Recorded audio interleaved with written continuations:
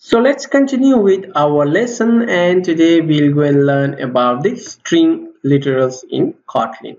A string literal is a source code representation of a fixed value.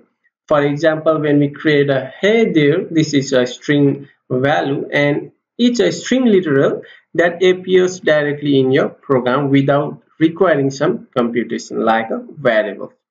And there are two types of string literal in Kotlin. One is a escape string and another one we call it as a raw string. So let's go and see about first about the escape string. So how do we create a escape string over here? I'll just call it as a my string. Let me copy this, or let me create a new variable of a var my string 3, and I will just call it as let me create some text over here, and I say hey there, hey there, and I'll just give a slash and n, which means a new line, and I'll just say how are you. Okay, let me, how are you. So when we run this application, it should actually print the hi there in a one line, and the new line of a how are you should be printed.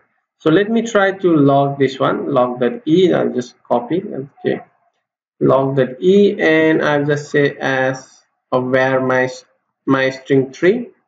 Okay, let me say my string 3 that to string, and this is to string. Okay, no need to convert it to string because it's directly string. So let me run the application for now. Application is running. Let's go to the logcat over here, and you can see over here the tag is here, and the one line is hi there, and the second line you can see how are you. So with the make use of a string or escape string, we can print a new line. So there are a lot of other escape string that we can make use of, like t is a tab, right? So let me try to use another one, how are you, and I'll just say as a t as a tab, and insert a tab, and I will say I am fine here. That's it. Okay, let's try to run this one more time, and let's see the logcat for now. And okay, so we can see over here hi there, and you can see how are you, and we have one tab, and I'm fine here.